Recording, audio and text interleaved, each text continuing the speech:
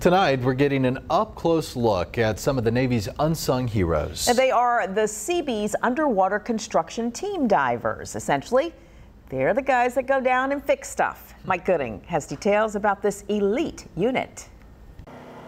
In the Navy, there are divers, and then there are master divers. And that's what the Seabees are trying to find out here at Little Creek today. There's sharks down here, man. They're saying there's a bunch of sharks down there at that stop. Are they okay? Are they scared?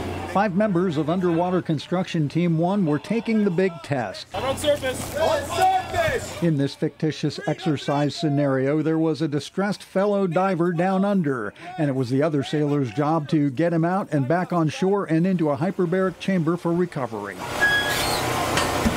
It's the pinnacle of Navy diving. It's called time critical risk management. They are being tested on how they execute that at a moment's notice. 1-0, hold! The UCT teams, one here on the East Coast and one on the West Coast, date back to 1974.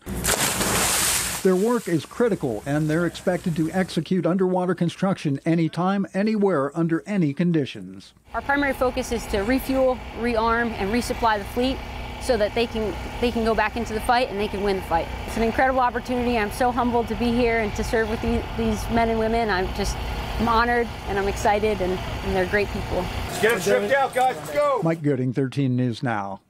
Underwater Construction Team 1 is an element of Naval Expeditionary Combat Command, also headquartered at Little Creek.